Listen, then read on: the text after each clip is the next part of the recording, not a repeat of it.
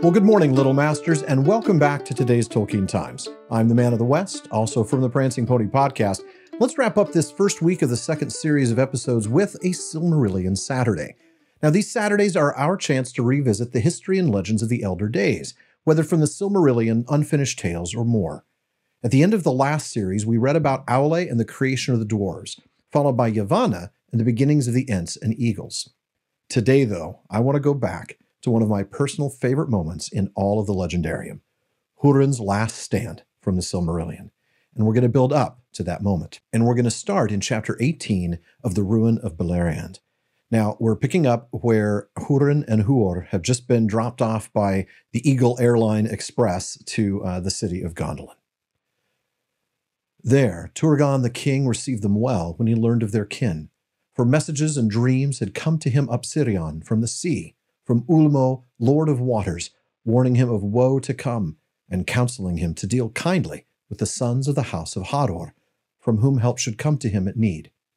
Húrin and Húor dwelt as guests in the king's house for well nigh a year, and it is said that in this time Húrin learned much lore of the elves, and understood also something of the counsels and purposes of the king. For Turgon took great liking for the sons of Galdor, and spoke much with them.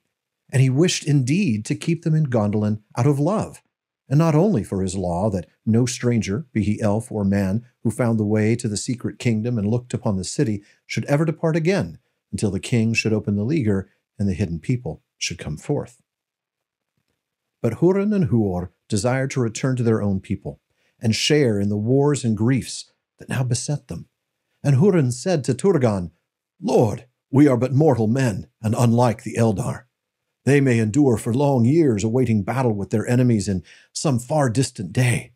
But for us the time is short, and our hope and strength soon wither.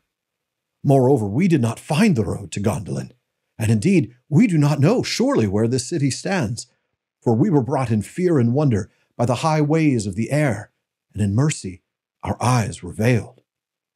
Then Turgon granted his prayer, and he said, "By the way that you came you have leave to depart, if Thorondor is willing.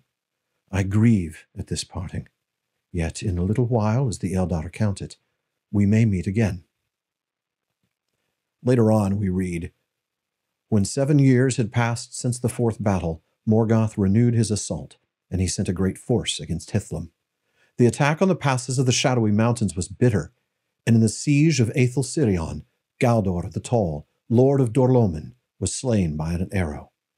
That fortress he held on behalf of Fingon, the High King, and in that same place his father, Hador Lorindal, died but a little time before. Húrin, his son, was then newly come to manhood, but he was great in strength, both of mind and body, and he drove the orcs with heavy slaughter from Ered Wethrin, and pursued them far across the sands of Anfauglith. But King Fingon was hard put to it to hold back the army of Angband that came down from the north, and battle was joined upon the very plains of Hithlum.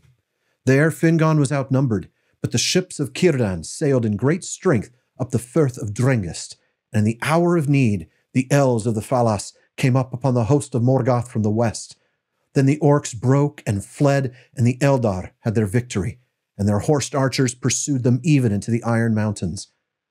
Thereafter Húrin, son of Galdor, ruled the house of Hador in Doromin, and served Fingon. Húrin was of less stature than his fathers, or his son after him, but he was tireless and enduring in body, lithe and swift after the manner of his mother's kin, Hareth of the Haladin. His wife was Morwen Elithwen, daughter of Baragund of the house of Beor. Later still, in chapter 20, we then read, "But now a cry went up, passing up the wind from the south from vale to vale, and elves and men lifted their voices in wonder and joy. For unsummoned and unlooked for, Turgon had opened the leaguer of Gondolin and was come with an army 10,000 strong, with bright mail and long swords and spears like a forest. Then, when Fingon heard afar the great trumpet of Turgon his brother, the shadow passed, and his heart was uplifted, and he shouted aloud, Utulian Aurë, Aya Eldalie Arataratari, Utulian Aurë. The day has come. Behold, people of the Eldar, and fathers of men, the day has come. And all those who heard his great voice echo in the hills answered, crying, "Out to Elome, the night is passing." Now Morgoth, who knew much of what was done and designed by his enemies, chose his hour, and trusting in his treacherous servants to hold back Maedhros and prevent the union of his foes, he sent a force seeming great, and yet part of all that he had made ready, towards Hithlum. And they were clad all in dun raiment, and showed no naked steel, and thus were already far over the sands of Anfauglith, before their approach was seen. Then the hearts of the Noldor grew hot, and their captains wished to assail their foes upon the plain, but Húrin spoke against it, and bade them beware of the guile of Morgoth, whose strength was always greater than it seemed, and his purpose other than he revealed. And though the signal of the approach of Maedhros came not, and the host grew impatient, Húrin urged them still to await it, and to let the orcs break themselves in assault upon the hills. Later in that chapter, we read, "Then in the plain of Anfauglith, on the 4th day of the war, there began Nirnaeth Arnoediad, unnumbered tears, for no song or tale can contain all its grief. The host of Fingon retreated over the sands, and Haldir, lord of the Haladin, was slain in the rear guard. With him fell most of the men of Brethil, and came never back to their woods. But on the 5th day, as night fell and they were still far from Eredwethrin, the orcs surrounded the host of Hithlum, and they fought until day pressed ever closer. In the morning came hope, when the horns of Turgon were heard as he marched up with the main host of Gondolin, for they had been stationed southward, guarding the pass of Sirion, and Turgon restrained most of his people from the rash onslaught. Now he hastened to the aid of his brother, and the Gondolindrim were strong and clad in mail, and their ranks shone like a river of steel in the sun. Now the phalanx of the guard of the king broke through the ranks of the orcs, and Turgon hewed his way to the side of his brother. And it is told that the meeting of Turgon with Húrin, who stood beside Fingon, was glad in the midst of battle. Then hope was renewed in the hearts of the elves, and in that very time, at the 3rd hour of morning, the trumpets of Maedhros were heard at last coming up from the east, and the banners of the sons of Feanor assailed the enemy in the rear. Some have said that even then the Eldar might have won the day, had all their hosts proved faithful. For the orcs wavered, and their onslaught was stayed, and already some were turning to flight. But even as the vanguard of Maedhros came upon the orcs, Morgoth loosed his last strength, and Angband was emptied. There came wolves and wolf riders, and there came Balrogs and dragons, and Glaurung, father of dragons. The strength and terror of the great worm were now great indeed, and elves and men withered before him, and he came between the hosts of Maedhros and Fingon, and swept them apart. Now all of that was prologue for this moment that you all knew was coming. But now in the western battle, Fingon and Turgon were assailed by a tide of foes thrice greater than all the force that was left to them. Gothmog, lord of Balrogs, high captain of Angband, was come, and he drove a dark wedge between the elven hosts, surrounding King Fingon, and thrusting Turgon and Húrin aside towards the fen of Serek. Then he turned upon Fingon. That was a grim meeting. At last, Fingon stood alone with his guard dead about him, and he fought with Gothmog, until another Balrog came behind and cast a thong of fire about him. Then Gothmog hewed him with his black axe, and a white flame sprang up from the helm of Fingon as it was cloven. Thus fell the high king of the Noldor, and they beat him into the dust with their maces, and his banner, blue and silver, they trod into the mire of his blood. The field was lost, but still Húrin and Huor and the remnant of the house of Hador stood firm with Turgon of Gondolin, and the hosts of Morgoth could not yet win the pass of Sirion. Then Húrin spoke to Turgon, saying, "Go now, Lord, while time is, for in you lives the last hope of the Eldar, and while Gondolin stands, Morgoth shall still know fear in his heart."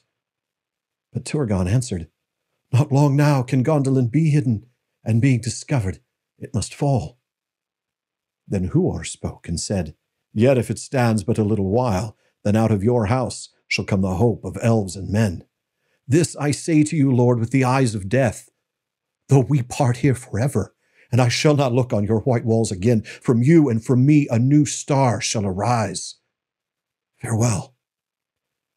And Meiglin, Turgon's sister's son, who stood by, heard these words and did not forget them, but he said nothing. Then Turgon took the counsel of Húrin and Húor, and summoning all that remained of the host of Gondolin and such of Fingon's people as could be gathered, he retreated towards the pass of Sirion.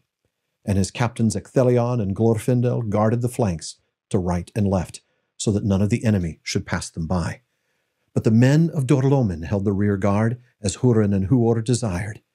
For they did not wish in their hearts to leave the Northlands, and if they could not win back to their homes, there they would stand to the end. Thus was the treachery of Uldor redressed, and of all the deeds of war that the fathers of men wrought in behalf of the Eldar, the last stand of the men of Dorlomin is most renowned. So it was that Turgon fought his way southward, until coming behind the guard of Húrin and Húor, he passed down Sirion and escaped, and he vanished into the mountains and was hidden from the eyes of Morgoth. But the brothers drew the remnant of the men of the house of Hador about them, and foot by foot they withdrew, until they came behind the fen of Serek, and had the stream of Rivil before them. There they stood, and gave way no more. Then all the hosts of Angband swarmed against them, and they bridged the stream with their dead, and encircled the remnant of Hithlum as a gathering tide about a rock. There, as the sun westered on the 6th day, and the shadow of Ered Wethrin grew dark, Húor fell pierced with a venomed arrow in his eye, and all the valiant men of Hador were slain about him in a heap. And the orcs hewed their heads and piled them as a mound of gold in the sunset. Last of all, Húrin stood alone.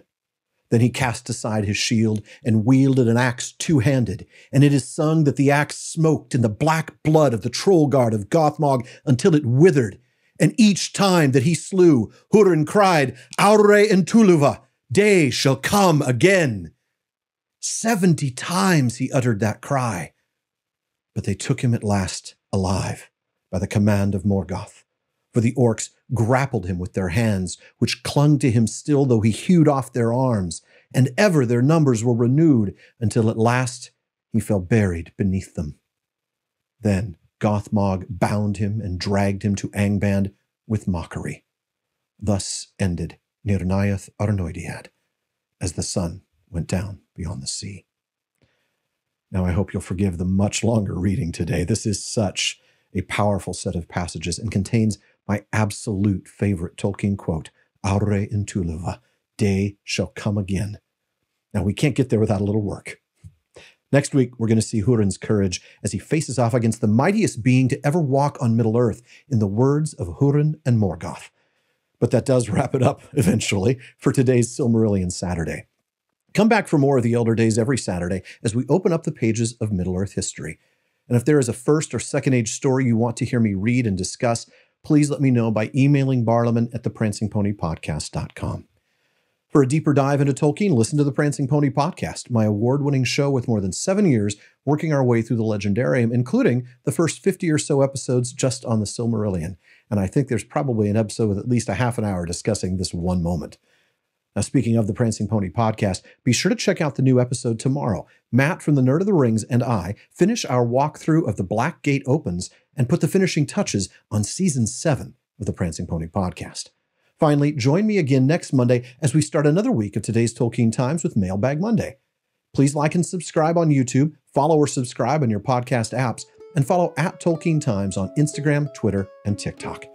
And finally, as Faramir says, go with the goodwill of all good men.